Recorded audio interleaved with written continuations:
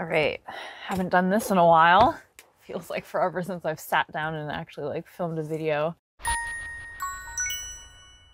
Hello everyone and welcome to a new video. Today we're doing something a little bit different. It's not cosplay related, but still crafty. So I figured it still fit, but whether or not it fits on my channel, I should still do it because it's a video that I want to make. So I'm making it now. So today I thought it'd be fun to walk you guys through the process of me making a Glamrock Freddy backpack. I have always wanted a Glamrock Freddy backpack. Ever since I got into Security Breach, I have wanted a Glamrock Freddy backpack. Now my dream Glamrock Freddy backpack would be like a Loungefly style backpack. And there is actually a Freddy Fazbear Loungefly backpack that exists, and I do have it. Thank you to my friend Erin from the US who gave it to me because it is a US exclusive. And it's a great backpack, but I really want specifically a Glamrock Freddy backpack because Glamrock Freddy is best boy and we love him. So I thought it would be fun. I got this idea from watching TikToks to make a Glamrock Freddy backpack, but using an actual stuffed bear for the backpack. Like I said, I got this video idea from a couple of TikToks that I saw. I couldn't find them, unfortunately, but you'll just have to take my word for it.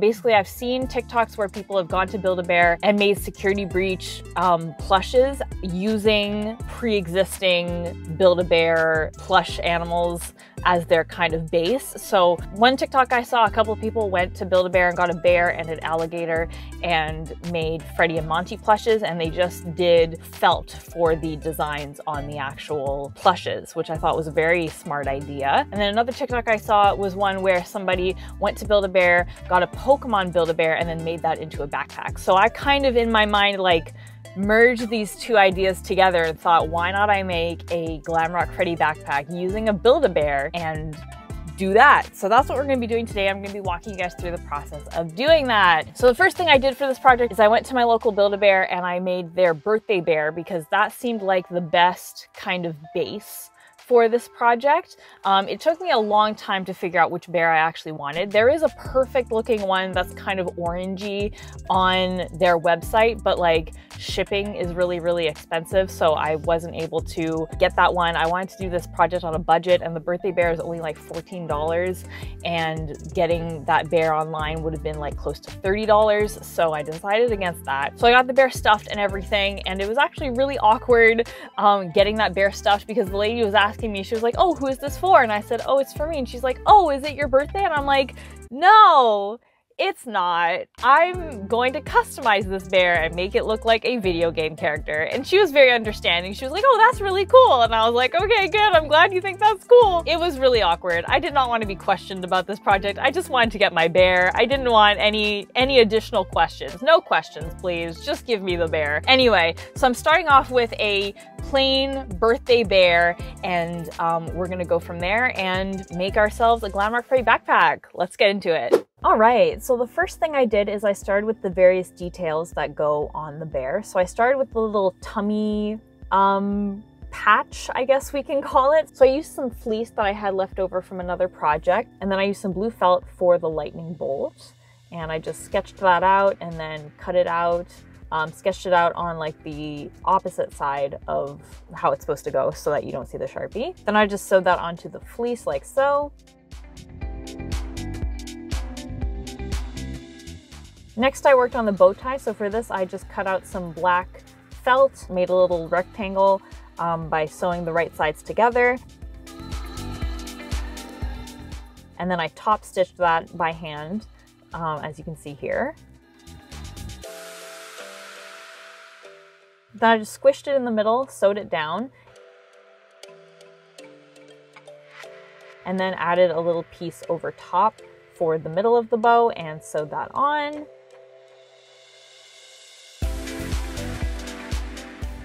And there's the finished bow tie, very nice. Next, I worked on the wrist cuffs. So for this, I just used some strips of felt, just like so, very simple.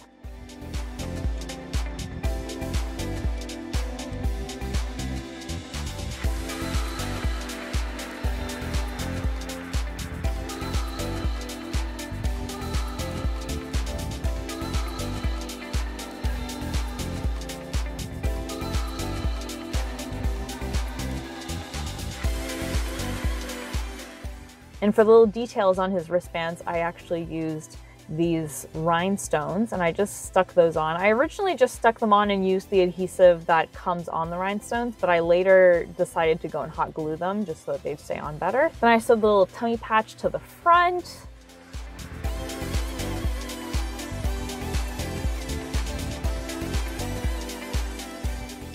There we go. And changed the blue thread just for the top there. Then I sewed the bow tie on. I just sewed it in the middle and then I sewed it on the two sides just so that it would stay up.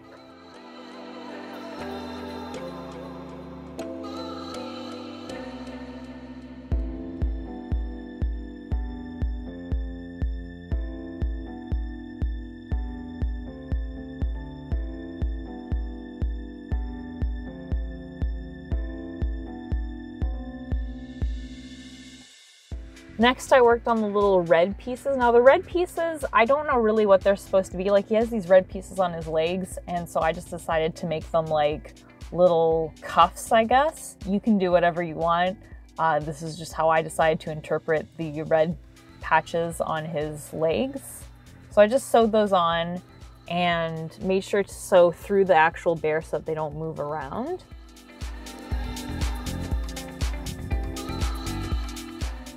There we go. And then I started on the shoulder pads, so I just cut out some strawberry shaped pieces of red felt and sewed those onto the bear.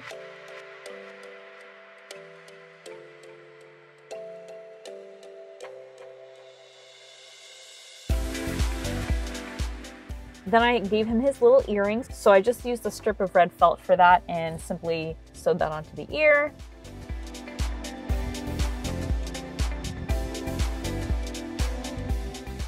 Then it was time to work on the designs on his face, which were by far the most challenging part of this project.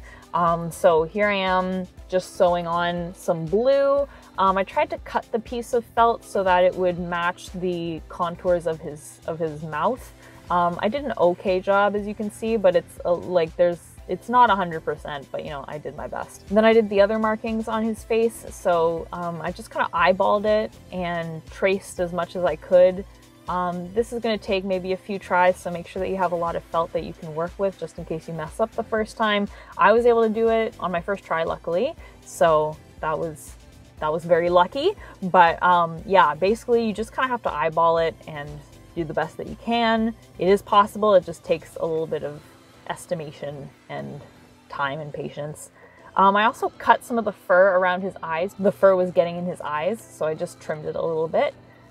Here I am working on the face markings.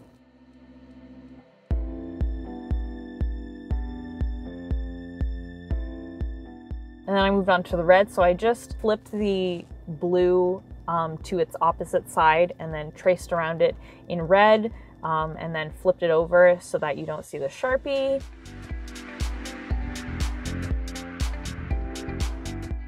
I pinned that together and then I sewed it all together. And then I finally sewed that to the actual bear, which was surprisingly easy.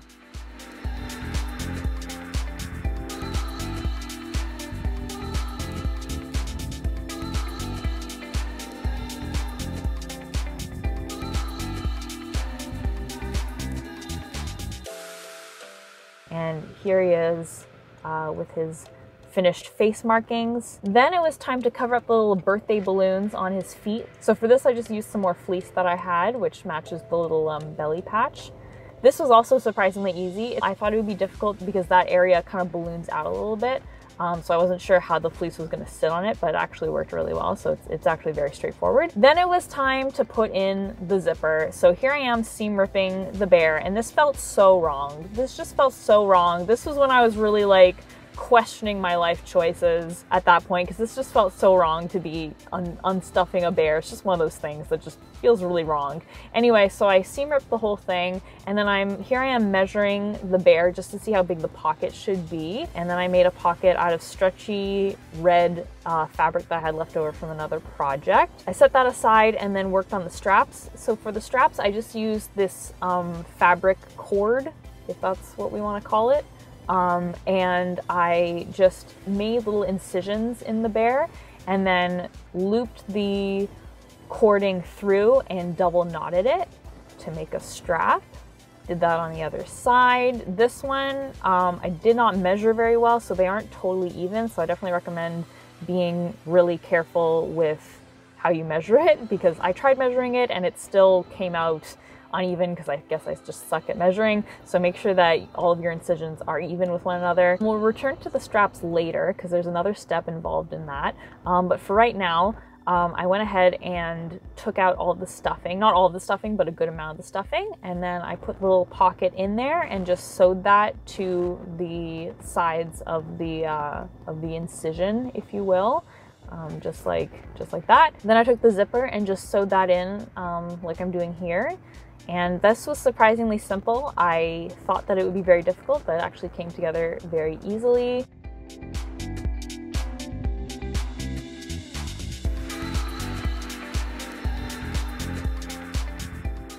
Here I am touching it up a little bit because the incision was a little bit too big for the zipper, so I just sewed up the seam a little bit just to make it fit the zipper better.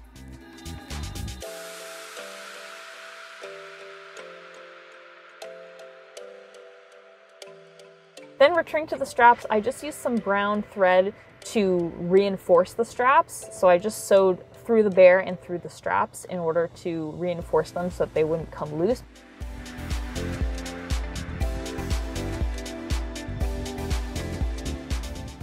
Last but not least, I worked on the top hat. So for this, I just took a long rectangle of fabric and made it into a tube by sewing it together, and I added a top to it so that it makes this kind of cylindrical shape. And then I just made the bottom for it and sewed it on, as you can see here. Added the blue strip, sewed that on, and then sewed that to the bear. Make sure that you sew it really, really well, because this is one of the things that actually came loose when I first started to wear it. The top hat started to come loose, so I recommend maybe like double stitching it if possible.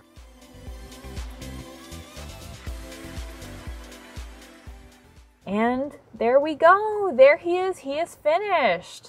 And here is the finished bear. Quick editor's note. I realized I totally missed a step. The microphone is actually a microphone from Build-A-Bear that I just sewed to his paw. Yeah, that's it. Sorry, I forgot about that. Anyway, back to the outro. Isn't he just adorable? So, obviously he has a backpack in the back, so I can unzip this and put all of my worldly treasures inside.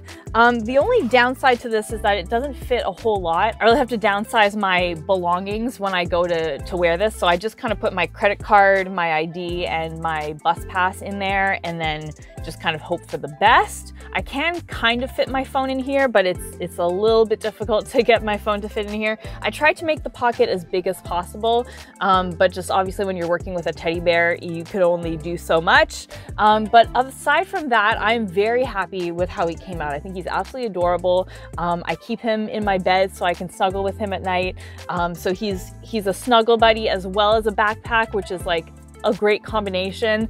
But anyway, here's some footage of me wearing him. He looks adorable, just like carrying him around. I love that he's a backpack. I think that that's just absolutely adorable. I've only worn this out a couple of times so far, and I'm hoping that at some point somebody will like recognize that it's Glamrock Freddy, and then we can like talk about security breach. That's like the ultimate dream of mine with this backpack.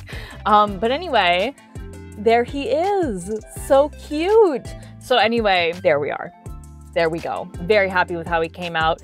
Very proud that I figured out how to do this. I thought that putting this pocket in the back was going to be really difficult. I didn't know how I was going to do it. Same with the straps. I wasn't sure how I was going to do the straps, but I managed to figure those out, so that is all good. Overall, I'm pleasantly surprised by this project. Very happy with how he came out. And yeah, so if you do end up making your own Glamrock Freddy backpack or any other security breach character backpack, please by all means tag me on social media so that I can see. Here are my handles. I'd love to see what you guys do. And yeah, so anyway, thank you so much for watching. I really appreciate it. And if you'd like to see more videos like this, I put out new videos every Sunday, and it'd be awesome to have you here, so feel free to subscribe to see more. As always, thanks for hanging out with me. Really appreciate it. Hope you found this video helpful, and I'll see you guys all next time. But until then, Panda Faces, please be sure to take care. Bye!